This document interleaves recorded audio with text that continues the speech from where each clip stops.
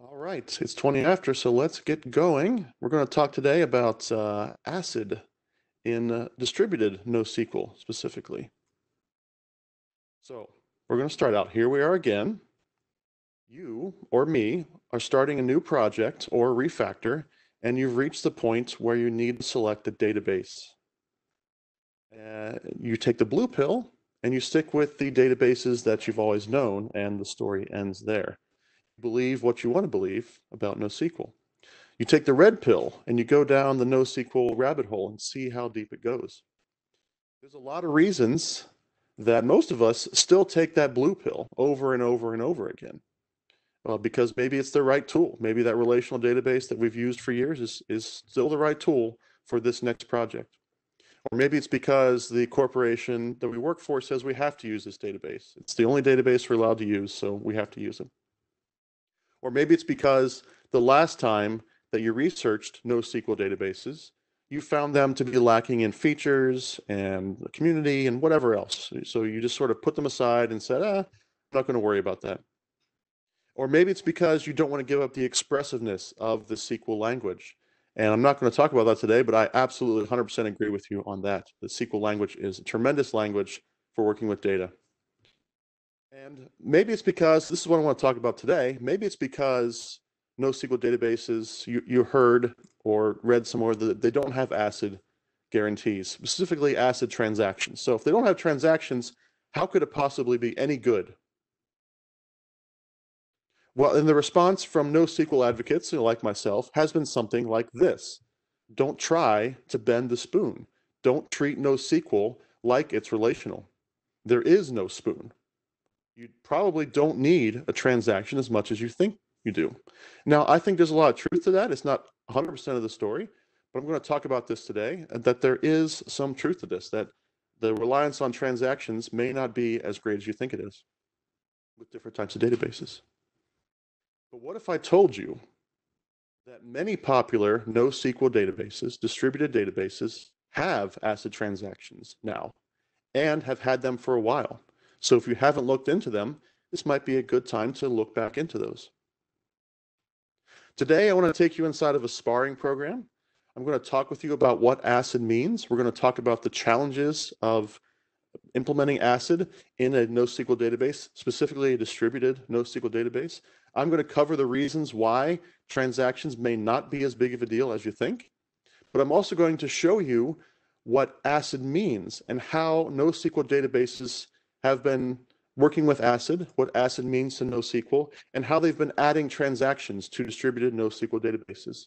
I'm going to take a deep dive on one of them, Couchbase, because I think it's a really remarkable approach that's different from other approaches out there, and it's going to help demonstrate the trade-offs. And we're going to touch on other databases that do it. We're going to dive deep into Couchbase today. So we're going to learn the kung fu of ACID, Mr. Anderson. So these are questions I ask myself a lot, so I put them in a slide to remind me. My name is Matthew Groves. I work as a developer advocate for Couchbase. I'm a Microsoft MVP. I'm a Pluralsight author, et cetera, et cetera. Most importantly, I'm a father of two and a husband. I try to do well at those jobs, but I fall short all the time. And I am at NDC Oslo, which I told you I'm really excited about being here. I do want to point out right away, just to get this out of the way, that Couchbase is not CouchDB. They're not the same piece of software really at all. The name is kind of just a remnant of long past history. So if you hear me talking about Couchbase, I am not talking about CouchDB, and vice versa. This is my agenda for today. We're going to talk about transactions and relational, just a review about what they mean and how they work and why they're so important. We're going to spend a little bit of time talking about why NoSQL. Hopefully, some of the reasons for these, you've probably heard of them in the past, and we're going to just touch on them briefly as a refresher. And then we're going to dive into what actually ACID is and why is it so challenging, and why is it so challenging with the distributed database. I've got a demo for you to walk you through a transaction to kind of show you the happy path as well as some of the edge cases. And at the end, I've got a summary and some other resources for you to really dive deep into that rabbit hole if you want to. And if we have time for questions, I will take them here on the video. And I'm also spend as much time as I need to in Slack, NDC Slack, answering questions as well. So let's talk about transactions in a relational database. And let's look at an example of a table here in a relational database. Now, third normal form is the way that we build schemas in relational databases. So even if you never heard that term before, if you're using a relational database, you're probably designing with third normal form. Now, I'm not going to go into all the details there. You may be even higher normal form like Boyce Codd or fourth or even fifth in some really crazy situations. But just to review, third normal form is that it must be at least second normal form, and then that must be at least first normal form. Now, this table here on the screen is not even in first normal form. One of the reasons is we've got this repeating group here of items. And intuitively, you probably see the issue with this, the problem with this. So the first of which is, well, what if I want to buy more than 3 items? I don't have enough columns in my table for that. So that's not a very good design for relational. But so a more correct design would be to split that shopping cart data into 2 tables.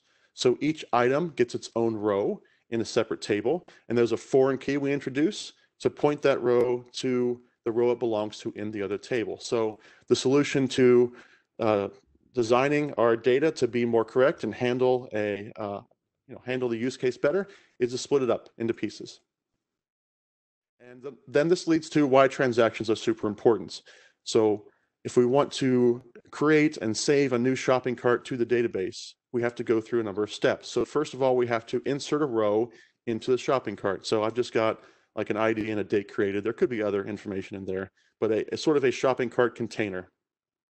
We're going to insert one row into shopping cart items. So we're assuming that the user has maybe checked 2 items and they want to add those to a shopping cart. So we add a row to the shopping cart items table. Then there's another row in the shopping cart table to add another item in there. And then finally we say, okay, commit. We save that data. That's the shopping cart right now. The customer has added 2 items to the cart and we're ready to go. Commit just tells the database, okay, we're done with this whole operation. It's all part of one thing. It's all atomic. So we're at the end of that. All right. Hopefully you're familiar with that concept. Unfortunately, that's not always how things work. So let's try it again and see what happens. So we're going to insert a row into shopping cart, and there we go. The data is in shopping cart. We're going to insert a row into shopping cart items next, and what happened? Oh, we have a blue screen. Something crashed. Oh, something went wrong. Oh, this is bad, bad. So we have a crash right in the middle of our transaction. We're trying to put this data into the database. So we got a crash. If this all takes place inside, so right now the data is in an inconsistent state. We've got a shopping cart, but none of the items that we wanted to add are there. If this takes place inside of a transaction, no problem. We can just roll back the transaction. Whew, we're safe. So it's just either the whole thing happens or none of it happens. If the database itself crashed, that's not a problem. It wasn't actually committed. So the database doesn't consider it to be committed data. It's not complete yet. If something else went wrong in our program, like an exception maybe, or something like that, we can detect that, catch that exception, and then explicitly call a rollback and bail out. No problem. Also, just want to point out, if we went back to the old single table way that I showed you, kind of that non-first normal form way of storing data, this wouldn't be a problem either. We wouldn't even need a transaction because there's just going to be one insert. And so it either succeed or fail. There's no need for a transaction in that case. So we can roll back and we're safe. We're back to the data being consistent with what it was before we started the transaction. Okay, we're in good shape. Now, let's switch over to a NoSQL document database. Now, in NoSQL document databases, data is not stored as rows in a table. The concept of rows and tables aren't there. Instead, we have individual pieces of JSON called documents. Now, on the screen here, we've got 4 different documents. Now, since my background is relational, that really is the case, my background is relational, I might try to do this in a document database. So maybe it's because I'm importing from a relational database where the data is split up like this already. Or maybe this is just because this is what I know. I'm just going to assume that it's going to work the same way in a document database. I'll just do it this way. And if you are thinking about this approach, and then you learn that NoSQL has no ACID transactions are available, well, then yeah, this is a problem. I don't want to use this database. That's a problem. I can't do it. So bail out and go back to what I know. But we aren't using tables anymore. We aren't using rows. There's nothing that says we have to put data into third normal form. In fact, since we're using JSON, we have support for arrays and nested objects in a single piece of data. So if I want to create a shopping cart and model it like this on the screen here, this now becomes a single operation on a single piece of data to create it and update it and add items to it. So voila, ACID guarantees in a document database, as long as we're only working with one document at a time. So that's really what advocates have been saying for a long time, is that you don't necessarily need transactions as much with a NoSQL database, because you can put your data into a single document instead of running it through a paper shredder and splitting it up to go into a relational database. So you don't need the equivalent of a transaction in this case. If you've read this book before, you've probably heard about this. I know Jimmy Bogard mentioned it yesterday in his presentation. If you heard the concept of aggregate root before, this is basically that same modeling exercise. We draw a box around the shopping cart and all the different pieces that go into that. But with a document database, we can push those all together into one single piece of data, if we want to. And that's kind of the same modeling exercise. I'm far from the first person to make this observation. So Martin Fowler created the term, tried to coin the term aggregate-oriented database as far back as 2012, about 8 years ago. But it never really caught on, which is unfortunate because it's a much better way to describe a NoSQL document database. He applied it to both document and key value, which are kind of like cousins in the database world. And so I think that's kind of the concept that you need to think about in terms of document databases. So let's talk about then, why is NoSQL even being used? Why do companies use NoSQL? Why is NoSQL caught on? Why does it even exist in the first place? So some of these are my opinions, and so just take them at that value, that these are my beliefs. I think the main reason that NoSQL kind of gained traction in the first place is scaling, which is something that's hard to do with systems that were designed to run on one machine and serve a relatively small number of operations. Suddenly you expose those to the internet, and now that one big machine model becomes expensive or even impossible in some cases. And so what scaling actually means in practice to me, what distributed actually means to me, and is not replication, but actually distributing data amongst multiple machines. So that data can be sharded easily, hopefully automatically, and that can be built in. And that would be the way to scale a database in a distributed fashion. Now, in practice, this varies from solution to solution.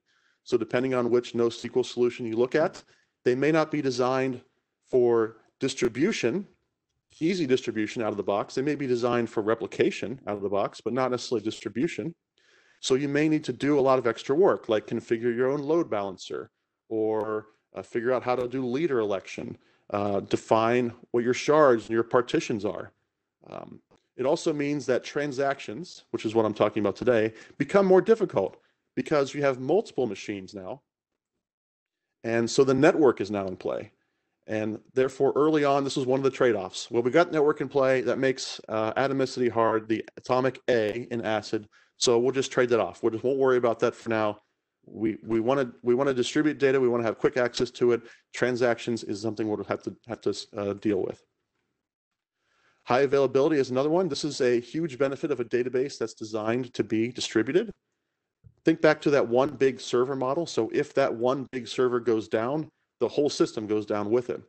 But if you have multiple machines in a cluster, if one of them goes down, the remaining servers can recover and stay available. Again, in practice, depending on which solution you look at, this might involve having to set up your own sharding definitions, setting up your own replication processes, something like Zookeeper, things like that in place to provide that, depending on your solution. You may not need to, you may need to. Performance is another big one. Every database, of course, claims superior performance, and they all publish benchmarks to back it up. That can't possibly be true, of course.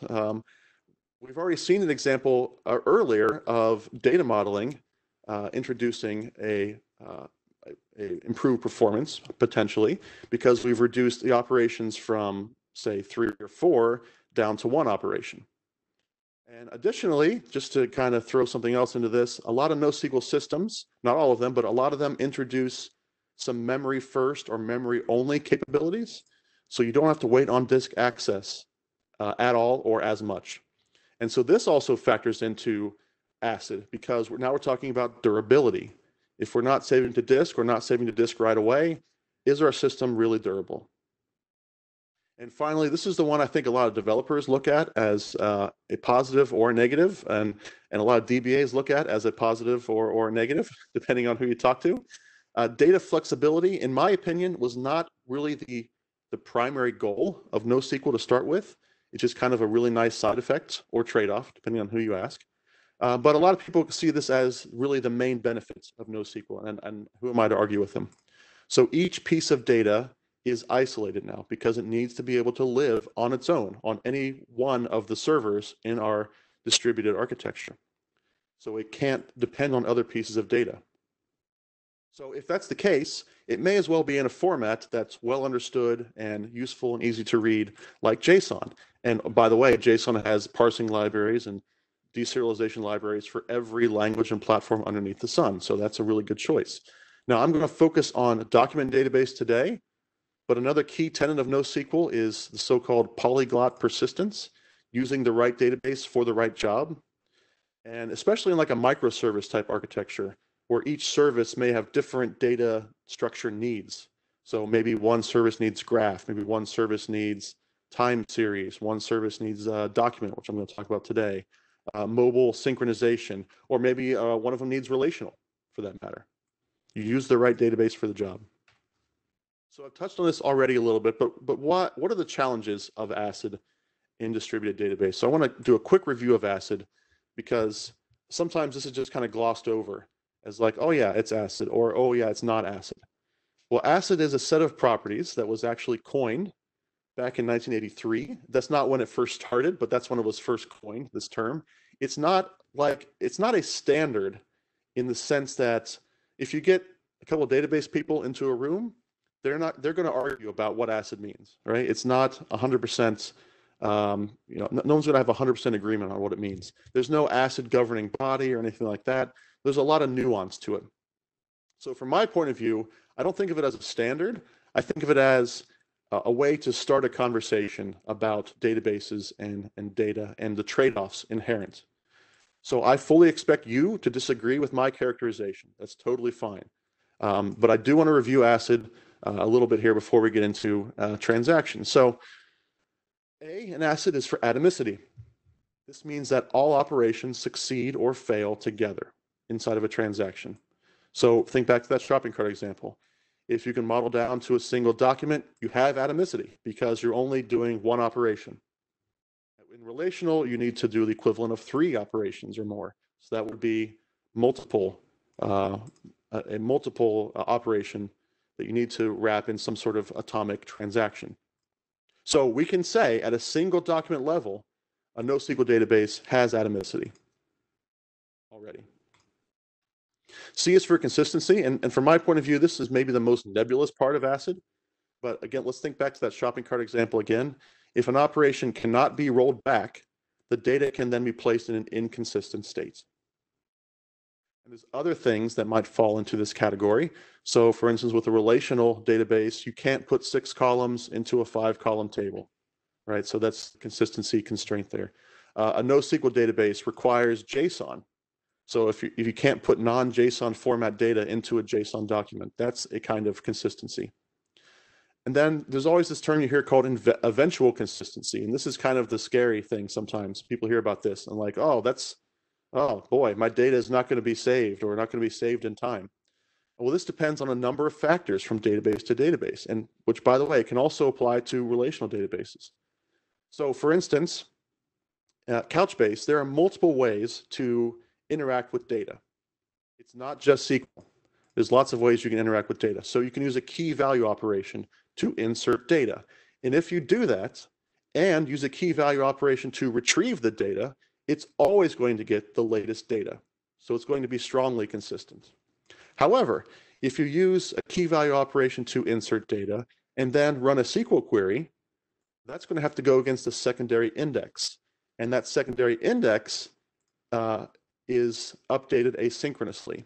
So you may get stale data, you may get the latest, depending on the race conditions. And you can also set latency preferences there. So by default, it's going to be eventually consistent, but you can also say, I need stronger consistency than that.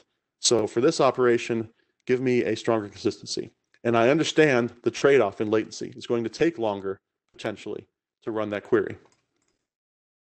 So if stale data is a concern for you, and sometimes it's not all use cases worry about stale data. Or, if it's a few seconds or milliseconds old, not a big deal. So just check to see if your database can, how that handles stale data, how that handles eventual consistency, because there may be some trade-offs there. Maybe it's a 80-20 rule. 80% of the time, eventual consistency is fine. 20% of the time, I just need to go into my code and specify stronger consistency. And this is, by the way, true for relational databases. So we're going to look at isolation here to kind of see why isolation levels. This is the Jepsen consistency models map. So there's all different types of consistency. We're not going to go deep into this today, I promise, because it's a lot to cover.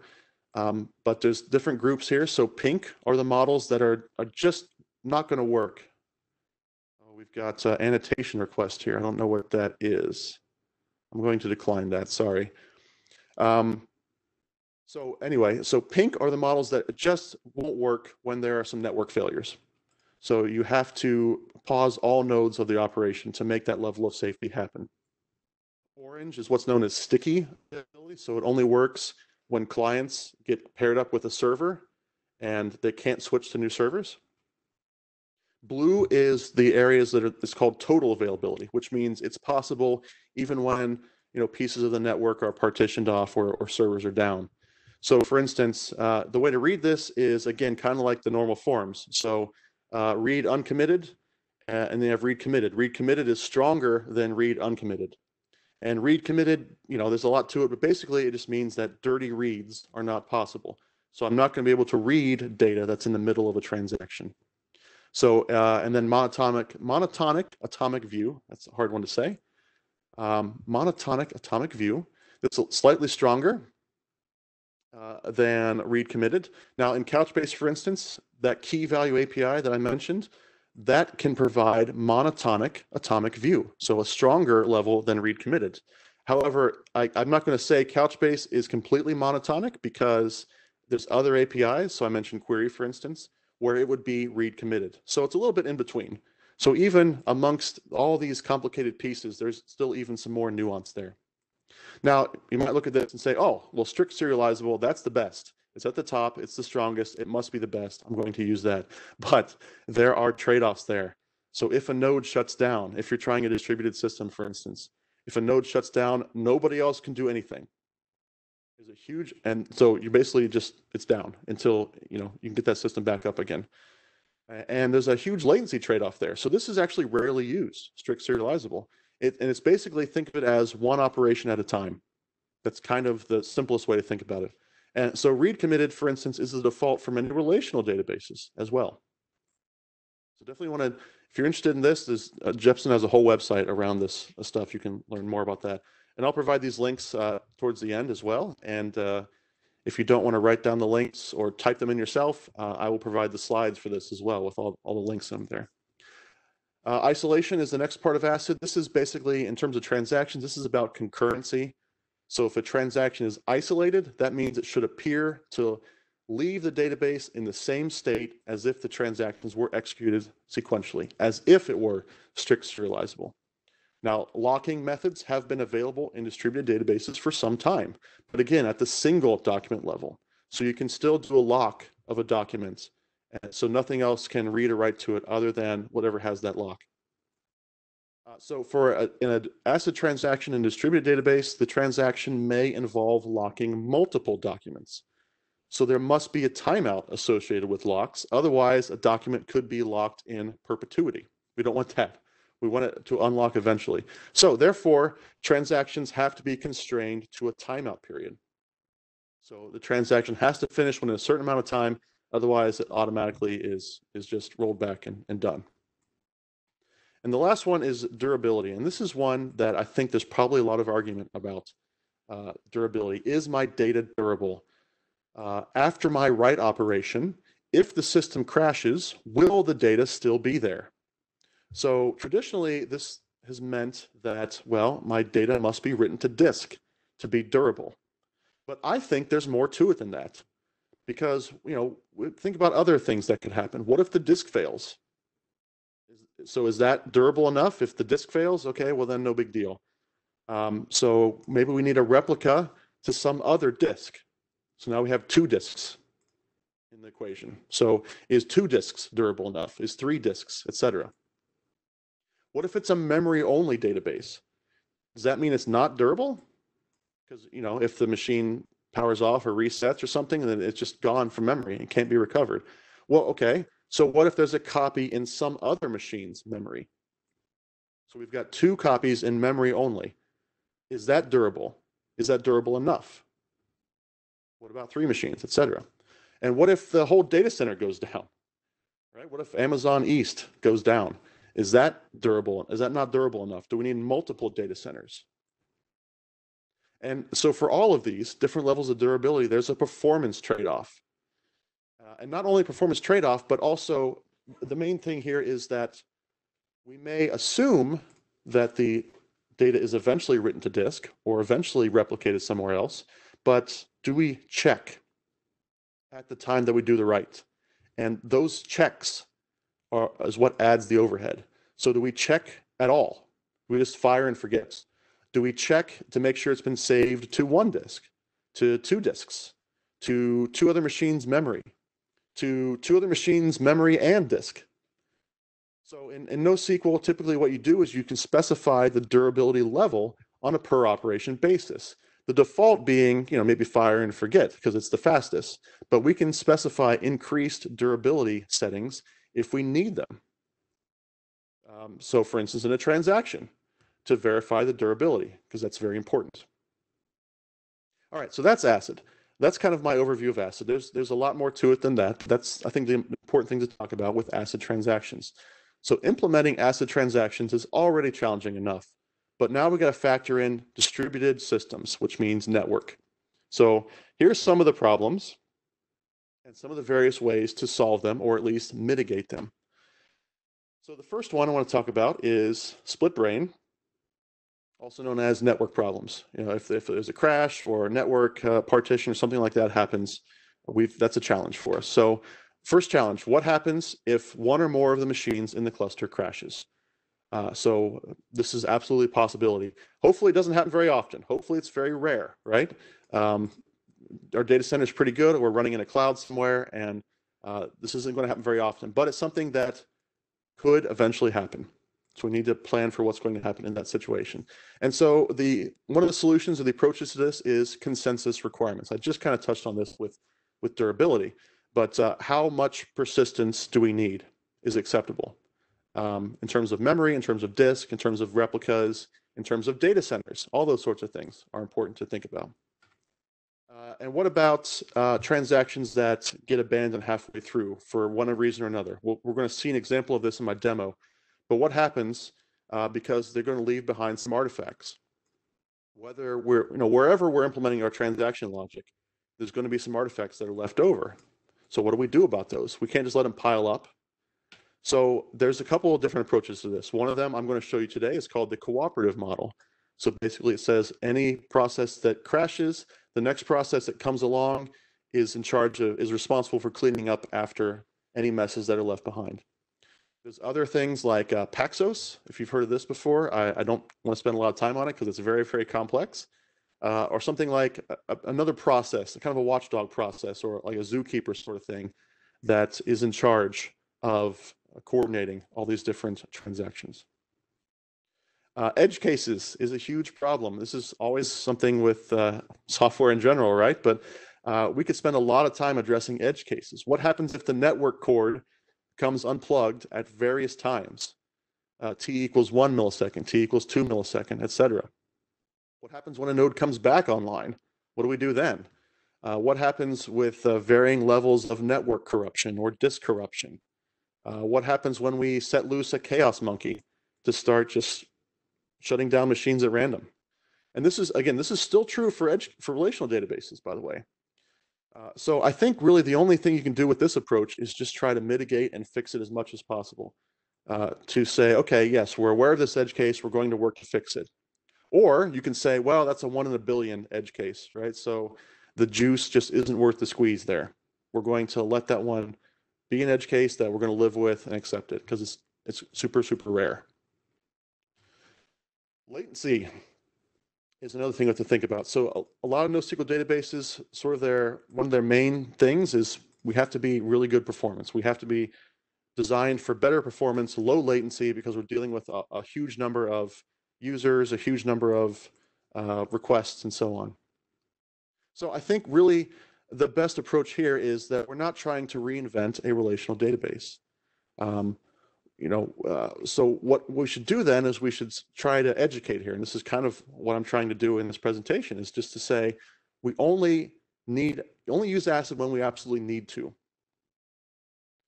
And so basically the other side of that is, well, how does ACID transaction affect performance? How does it affect high availability? So we need to understand that and think about that. So that way we know not to use, for instance, don't create a repository pattern and then wrap everything in a transaction just because, well, we may as well put everything in a transaction, because there's a huge performance trade-off there.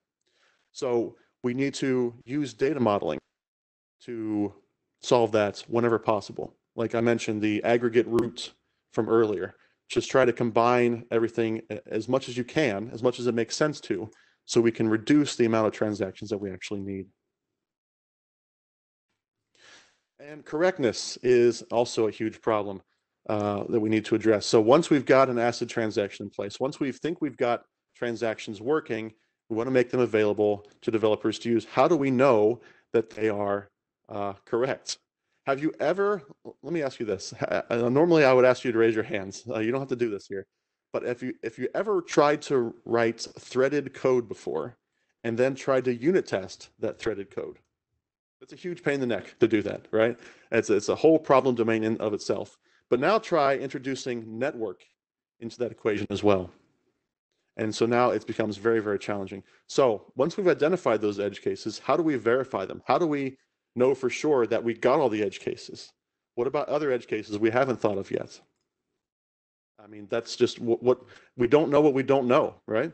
So one thing we can do, and these aren't really solutions, they're kind of approaches, but we can try to apply Jepsen guidelines. So Jepsen has a huge, that's their business basically, to look at transactions and determine, are these correct? Are these going to work correctly?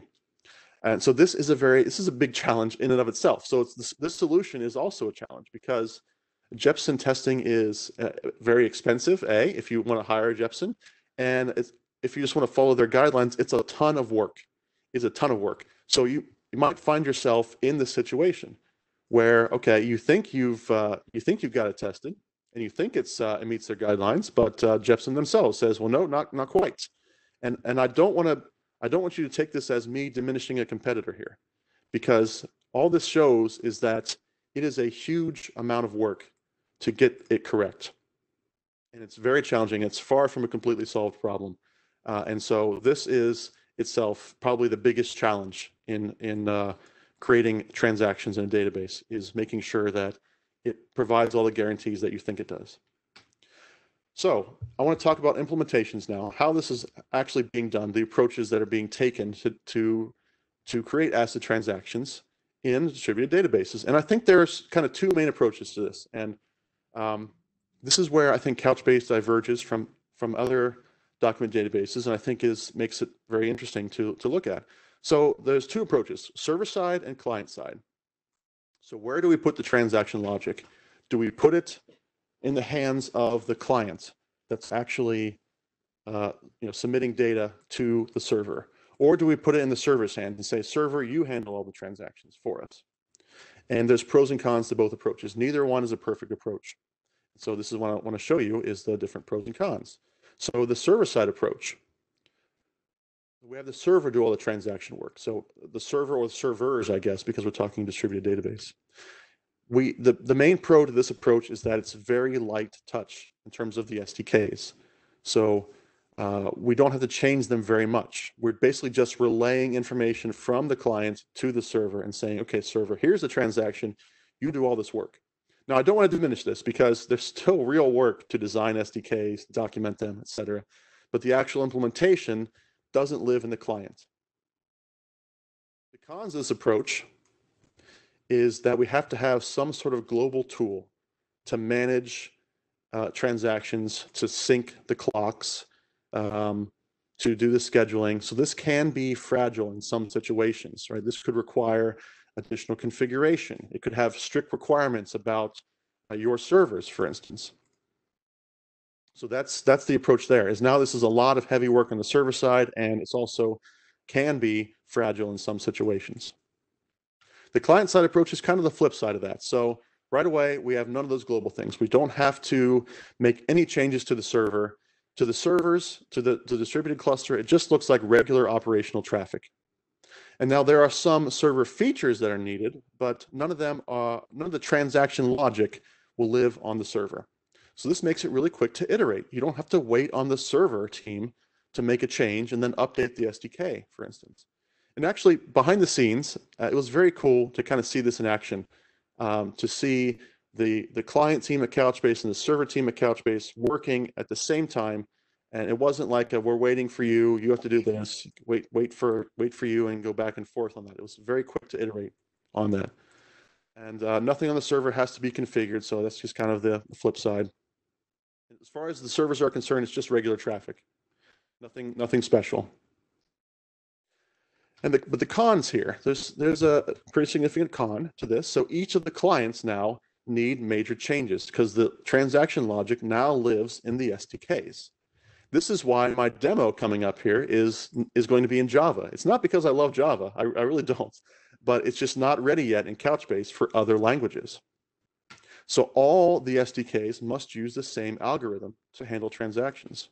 This makes it a little harder for the community, for instance. So let's say that someone wanted to build a Couchbase client in Fortran. I don't know why you'd want to, but let's say you're a Fortran developer and you want to connect to Couchbase. So Couchbase does not have an official Fortran client. You know, we have clients for a lot of languages, but not Fortran. So if you want, you got to build your own Fortran SDK.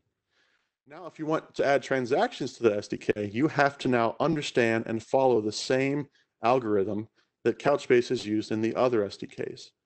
Now Couchbase is going to do a lot of this work, right? All of the SDKs that Couchbase creates and supports are going to eventually have transactions in them, but it is a heavier lift to do this from the client side. Okay, now speaking of demo, it's time to get into a demo. So I want to walk you through this process here, and let me just make sure this is on the screen there, okay? So I've got a Java program here that I've written, and the source code for this will all be available, will all be available on GitHub, and I'll give you that link in the slides and in the chat room later if you want to see that. But this demo just shows a transaction in action, and we're going to go through the different options here, the different paths we can take. So this is like a conference management data model here. So we've got a conference object, a conference document called NDC Oslo 2020. We've got a separate document that represents all the interactions between me, a speaker, and NDC Oslo, the conference. So things like submitting to the CFP, doing the presentation, answering the questions on Slack. Those are all interactions that are tracked here in my database. All right, bring this up here. So let's go through these steps here. The first step is to connect to a Couchbase cluster. So this is just the normal kind of connection boilerplate. We're going to connect to a cluster by getting the address, the credentials, and so on. I explained that data model already. So we're going to create the initial sort of empty documents for that just ahead of time. And then we're going to get into a transaction. So the first thing we do in Couchbase here is we create a transactions object. Just by instantiating this object, just by saying transactions create, we're going to run a background process. That's going to be the cooperative model. That's going to clean up any of the leftover artifacts from a crash. And we're going to see that. And the other thing this is going to do is it's going to create an object to create the actual transaction. So I've got just a wait for press enter here. I've got transactions.run. And so inside transactions run, this is a Lambda. By the way, I'm not a Java developer. I should have said this up front. I am not. So anything that looks like hideous Java here is probably my fault. I'm just not super familiar with Java. But anything inside this transaction, this run statement, this Lambda here, or whatever you call them in Java, that's going to be the actual transaction. I also wanted to point out the durability level up here. So I mentioned durability before, and I want to be able to set the durability level. So what's good enough durability to me? And each of these, so I'm starting with none here because my demo is just on the one server. I don't have a true distributed machine, so I don't need to worry about durability level here. But if I had multiple machines, I probably want to select one of these higher durability levels. Each one of these, as you can see the description here, has stronger and stronger requirements for durability, but they also require more latency. So you have to think about, well, what do I really need? What do I want for this transaction? Okay. And then everything inside of here using the CTX, this will interact with the database. So I'm going to get two documents from the database, one for the conference, one for the interactions, and I'm going to then update them. What I want to do is update the conference document to say how many follow-ups, how many interactions have been done for this conference by me, the speaker. So we're going to increment that by one because we're going to add one to it. And we're going to put the date of the last transaction there. So, I could get these things via query, but what I'm doing is I'm just kind of rolling them up to a document so I don't have to run those expensive queries every time. I just want to see a big number at the top of the screen. Oh, you've had 3 interactions with this conference. And then I'm going to actually start putting interactions in there. So this first one is me submitting to a CFP. We'll add another one later, delivering the presentation, and then Slack and so on. Once I've made those changes, I'm going to replace both documents using that CTX object, so those are both in the transaction. And at the very end here, I could say commit, but this is kind of implied. It's optional because we're inside this Lambda. So we're going to assume if the Lambda runs successfully, that a commit we're going to commit at the end. And we could also explicitly say rollback in here. We could say ctx.rollback. We're not going to do that here today. So I'm going to go ahead and show you. Here's my Couchbase database here running locally. Right now there are 0 documents in it, no results. So I'm going to run this Java program here. And it's going to wait for me to press enter. Okay, pressing enter. And now program finishes over here in the database. I now have those 2 documents. So let's just look at them here. You can see I've got NDC Oslo, and I've got 1 follow-up so far, and here's the date of that last interaction, that last follow-up. So we'll just copy this integer here, and we'll look over here at the interactions. This is going to have an events array, so every one of those events, those interactions are going to be listed here. Just make sure this date matches up. It does, okay? So there we go. We've got a transaction that created both of these documents in 1 atomic unit. It's happy path, so you didn't really see, all the behind the scenes details there, but also notice these other 2 pieces of kind of transaction metadata here. This is just one of the pieces of the design pattern that's being used. It's kind of a modified 2-phase commit, if you've heard of that before. And these are just kind of artifacts of that transaction that are in the database as well. Those don't actually contain anything right now. At some point they did, but the transaction happens so fast we don't get to see that information. So that's the happy path. We're in good shape there, but things aren't always happy, as I showed you earlier in the presentation. What if there's a blue screen right in the middle of the transaction? So I'm going to uncomment here this exception. Inside the transaction, we're going to throw an exception. I'm also going to change this to be, we're going to add a presentation interaction to this event. But I'm going to throw an exception. So we're going to replace both documents, but then an exception happens, which means anything unhandled exception in this transaction is going to cause a rollback. So I just changed that. Let's run that code here. And I have to press enter again at some point. There we go. And you can see right here, maybe you can't see, but down here at the bottom it says attempt wrapped exception, no retry. So it's emulating rollback, so transaction failed. And if I go back to my Couchbase database, retrieve these documents, Notice that it still says follow-ups 1, still has the same date. And if I look in my interactions, still just has the one event. So even though I told Couchbase to update those pieces of data, that data got rolled back. Okay, so that's kind of one of the edge cases we need to test for. That's a common one, actually, a rollback or an exception happening in the middle of a transaction. Now let's look at one that's a little bit more out on the edge. And this is one that hopefully doesn't happen very often, but it absolutely could happen. I'm going to set a breakpoint here, right after the first document is being updated. But I'm not going to let this second document be updated. So I'm going to go ahead and run this program in debug mode here. Okay, got to press enter again to proceed. Okay, we've hit that breakpoint. I'm going to kill this Java program. So I've stopped the program completely right in the middle of a transaction. So let's see what happens when I do that. So I'm going to refresh my documents here. Look at my first document. It's not been updated yet. Follow-ups is still 1. Last interaction is still the date. And of course, I never got to updating the interaction, so nothing's changed there. However, this is all happening client side. So we need somewhere in the server to stage this data. If I go here and edit this and look at metadata, you can see I've got this metadata here, this xadder section that contains a lot of information that the transaction needs. But you can see here's the staged data right here. This is the data that's set to be replacing this document. It's still staged. So this means that the data staged, we killed it off halfway in between, so it's just stuck there in a staged state. But we're not going to ever get dirty reads here because it has not been committed yet to that document.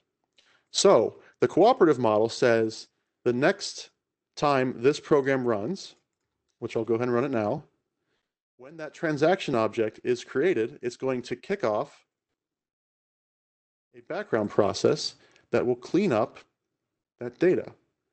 So this transaction is when I create this, I mentioned before, I don't know why this is showing over here, that's going to kick off a background process that will clean it up.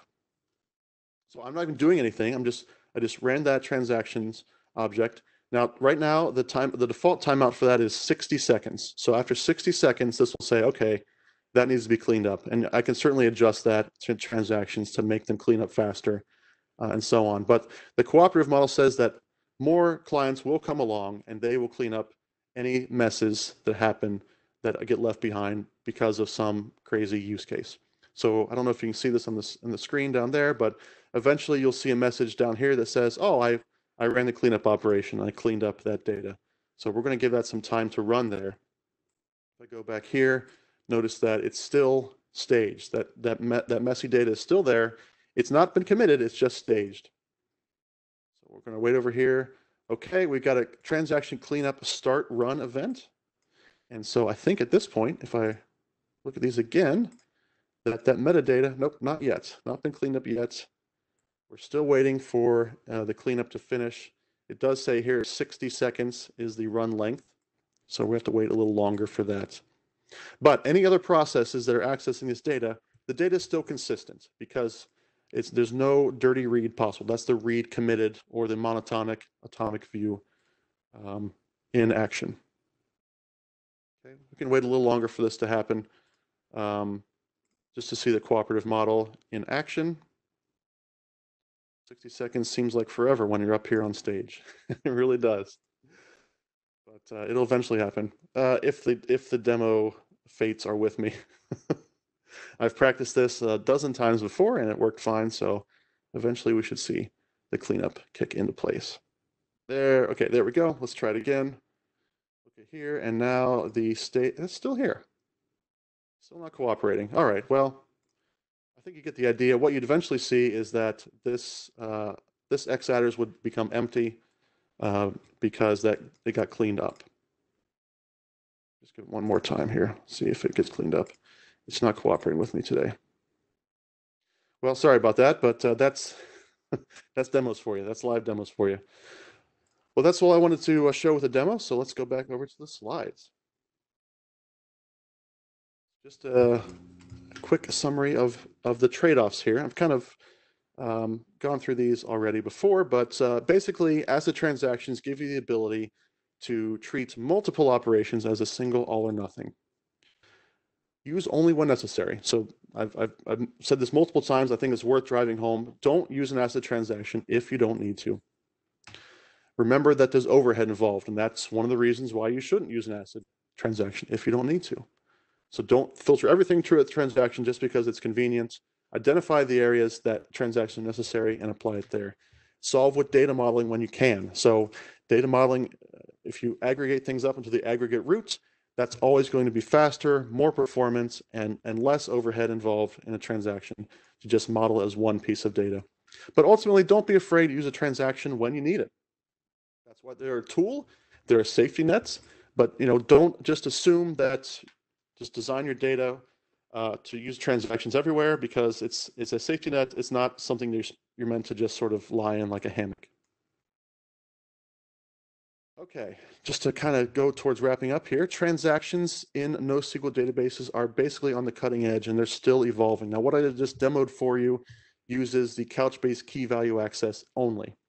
So you can start transactions, perform inserts, updates, and reads of single documents one at a time using their keys, and then commit. If you're using Couchbase's query engine, which is SQL, by the way, Couchbase is a NoSQL database with SQL, you're not going to ever get a dirty read.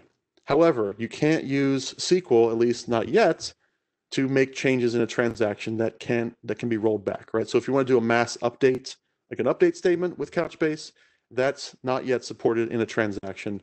Couchbase is currently working on that. That's another difficult problem to solve.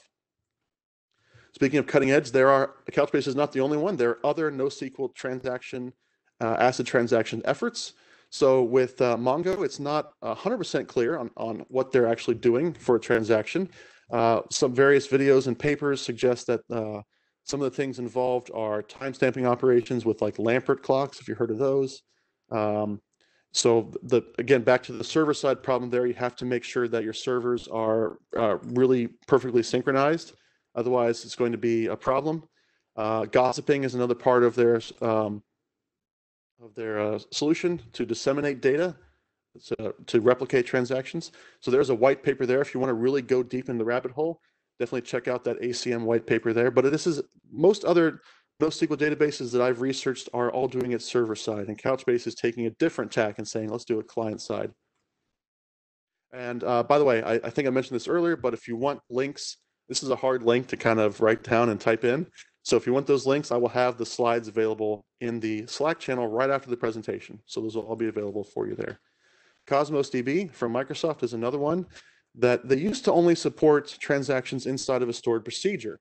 But now, as I've said, NoSQL continues to mature, and you can use what's called a transaction batch, which was introduced this year.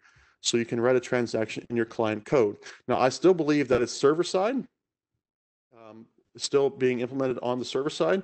There are some limitations of transaction batch. Some of them are very, very reasonable. You have to limit to one partition key, which is kind of how Cosmos groups its data together to spread workload around. So that transaction has to be limited to just that partition. So that could be tricky. The other things like 2 megabytes, 5-second, and 100 ops limits, those seem extremely reasonable to me. And that just kind of reinforces the recommendation that don't use an ACID transaction unless you have to. And there's a link to more information about how that works there. Again, not a really easy link to type in, but available in the slides. One other thing I thought I'd bring up is a CockroachDB. Now, this is a relational database, but it is distributed. So it's an important example because we already showed that transactions are extremely important for relational databases. And Cockroach is not a NoSQL database. It's so-called NewSQL.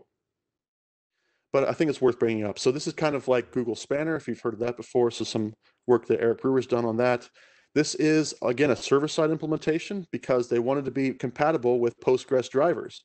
And so the only way they could do that on the client side is if they went out to every Postgres driver in the world and said, okay, we're going to give you CockroachDB transaction implementation.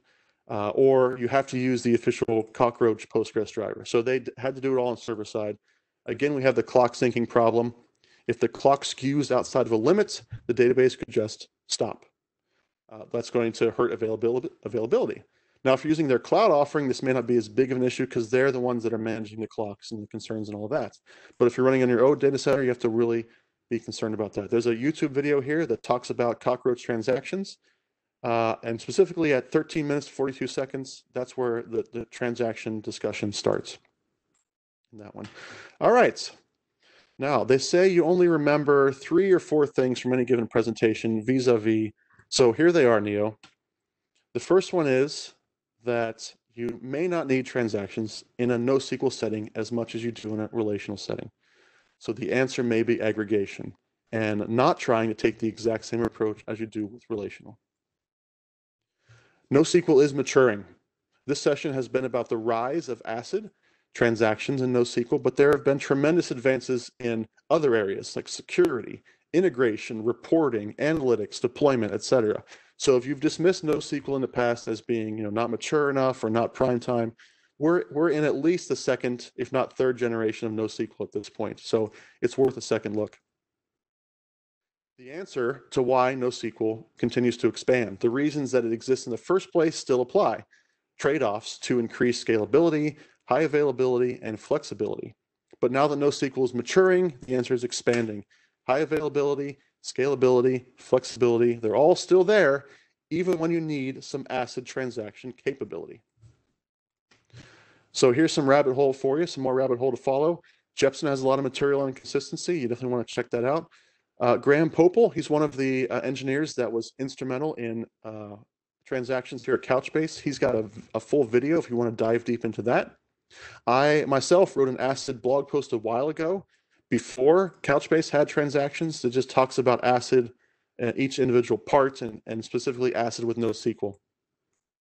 Benchmarks are there. Couchbase publishes a huge amount of benchmarks. This link goes to the transaction portion of the benchmarks. So you can kind of see the trade-off there that, again, to emphasize, only use ACID when you need to because there is a performance trade-off there. Some white papers there on high availability transactions and transaction design. You can, of course, take a screenshot of these, but I'm also going to share the slides in the Slack channel. So let's continue that conversation. These are the ways you can reach out to me on Twitter. I'd live stream on Twitch, do some live coding. I call it office hours. You're welcome to come to my office. I'm not streaming today because I'm doing NDC Oslo instead, but normally I stream twice a week on Tuesday and Thursday. My email address is there. Conference room 6 is where I'll be in the NDC Oslo Slack. If you want to check out my lame attempt at Java coding, see the transaction, you can go find it on GitHub there. There's that link. Okay, that's all I've got. Thank you very much, everybody, for coming to my session. I appreciate it. It's great to see some of your faces during the presentation. I know this is a weird time and everything, but we may have a couple minutes for questions now if anyone has one.